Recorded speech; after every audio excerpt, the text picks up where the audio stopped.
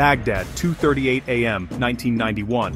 Radar screens were empty, then targets exploded. Meet the F-117 Nighthawk, the world's first operational stealth attack aircraft. Built not to outrun defenses, but to not be seen. Its weird faceted shape wasn't a mistake.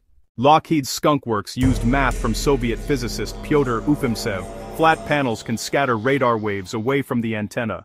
Add radar-absorbent coatings, buried engines with cooled exhaust, and bombs carried inside the fuselage.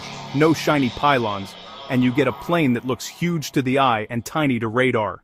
Opening night of the Gulf War, F-117 slipped through one of the world's densest air defense networks, and precisely hit command bunkers, radars, and comm hubs, without a loss.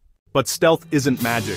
In 1999 over Serbia, a single F-117 was shot down by an older SA-3 system. Serbian crews studied flight patterns, flicked radars on for seconds, caught a brief reflection as the jet opened doors and turned, then launched. Tactics and surprise matter as much as tech. The F-117 retired in 2008, but its legacy powers the F-22 and F-35, and a cat-and-mouse race between stealth and sensors that's still evolving. Science, strategy, and psychology. What should we cover next?